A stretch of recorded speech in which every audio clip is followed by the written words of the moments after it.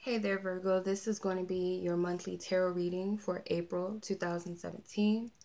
And this will be for all Virgos, Sun, Moon, and Rising sign. Okay. So I'm going to be using the Golden Universal Tarot deck for this spread. All right. So let's just go ahead and tune into your energy, Virgo, for the month of April. What is your main energy this month, April 2017? Virgos. Okay, the Four of Wands.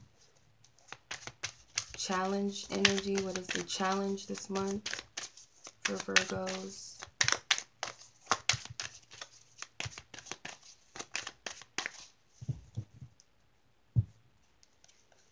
The Ten of Cups. Suggested approach.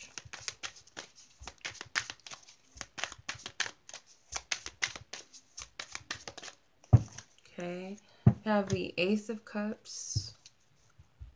Okay, focus. Where should your focus be that's going to be beneficial and helpful to you this month? Focus. The focus for Virgos. The Sun card. And the outcome. What is your outcome? The Page of Pentacles. All right, Virgos. So overall energy you have is the Four of Wands. And I will pull clarifiers at the end of the spread. But I'm getting this is a heavy focus on matters of the heart. People close to you or someone very close to you. I'm getting a lot of family energy. Children involved. Maybe spouses. Siblings, parents, something in the matters of the home too. Home is where the heart is. So obviously something or someone very close to you or multiple people that you're very focused on. I feel like your energy is wanting to start a family or to solidify a commitment. I don't know if this is marriages or engagements, but I'm kind of getting that. Starting a family or building up your family. Adding new additions. Someone is pregnant, I feel. Maybe there's a desire for marriage, or someone contemplating proposing to someone, because this guy kind of looks like he's proposing or he's preparing for that. The challenge is the Ten of Cups. I feel like the challenge is actually completing this this happy home or this perfect picture that I feel like you feel will start with extending this offer or this engagement. I feel like some type of engagement. That's what I'm getting. But there's a challenge with completing this perfect picture here. Like you see it, you can envision it, but for some reason it's like you are struggling with that. Kind of forceful. I don't know if some of you are wanting to get married because you're pregnant, or the other way around, you're wanting to marry this person or propose to this person because they are pregnant. So that's possibly where the struggle comes in with the Ten of Cups, to be happy about building this home or feeling like it's not the right time. Something has happened. Wanting to build a solid foundation but unable to, like you can't get it together in some way if it's not the pregnancy scenario, just not the right timing.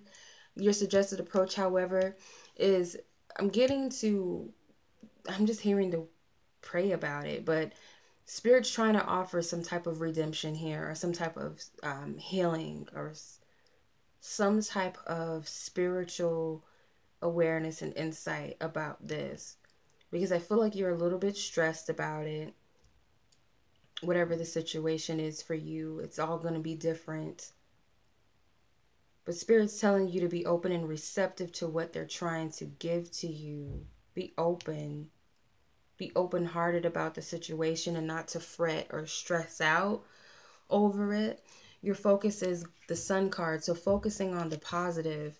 If there's a child involved, they're wanting you to focus on that child and the blessing that it will bring. Okay? There's a new addition to the family, whether it be you proposing to someone, or that person proposing to you and you adding them into your family. There's definitely some type of new beginning, and to focus on the positives of the situation, only focus on a positive outcome. It's kind of hard for you to be in a positive place for whatever reason. You're struggling to stay in that space. The outcome is the Page of Pentacles, so there's some sort of offer that is coming. Practical, tangible offer that's coming. So I'm going to pull clarifiers. The Lovers. So definitely there's some major decisions and choices surrounding the heart or in a love relationship. But you're being divinely guided, divinely led with Archangel, I believe it's Archangel Gabriel in the background. You have that divine messenger behind you, protecting you and guiding you with this major decision that you feel like you need to make. There will be a victory. There's going to be a success out of this. There's going to be a successful outcome, whatever the effort is, whatever you're striving towards with the Four of Wands, with this stability, this happy home life, or this reconciliation. It also seems like there's going to be something successful in it. I don't feel like it's nothing to stress over, especially if you follow divine guidance and allow spirit to work with you and help you, and you stay focused on the positives. Things will definitely move in the right direction by following divine energy, following divine spirit. This is the number, I believe the Chariot's the 7th major arcana, so that's divine energy, number 7. Divine orchestration. And I have the Two of Cups at the bottom of the deck. So I do feel like it will be reciprocated. Doesn't have to be romantic. It could be you trying to bring the family together, or you trying to reconcile with another person that's important to you, or offering something. I feel like it will be reciprocated, or will be exchanges back and forth, emotional exchanges. So I feel like there's going to be a success as long as you stay determined and you move with spirit. Allow divine spirit to help you, God, your angels, your spiritual guides, your higher self. Stay connected, stay positive. Look at the blessing, okay, behind all of this.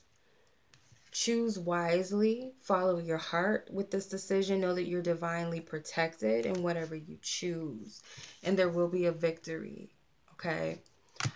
All right, you guys. So that's your reading, Virgo, for this month. I do hope that you'll find this helpful and beneficial for you, and that it brings you much clarity and insight. And as always, I'm sending much love to you. Until next month, peace.